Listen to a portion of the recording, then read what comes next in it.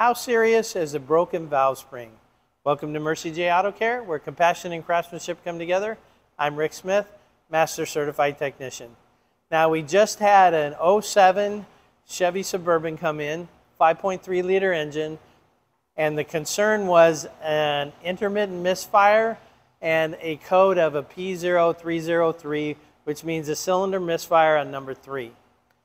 And so what we have is on your vehicle, we have a camshaft, and the camshaft rolls around, and if you can see, there's these kind of little bumps on it, and those bumps on a Chevy engine would make a lifter go up and down to a push rod to a rocker arm, and eventually what that does is that opens and closes the valve.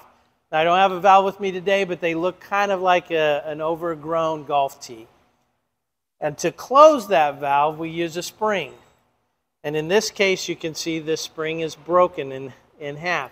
And so what happens is it doesn't close the valve. So in most cases, you just have a misfire, you replace the spring, and you get it handled. If it goes for too long and the valve doesn't close often enough, then the valve can burn.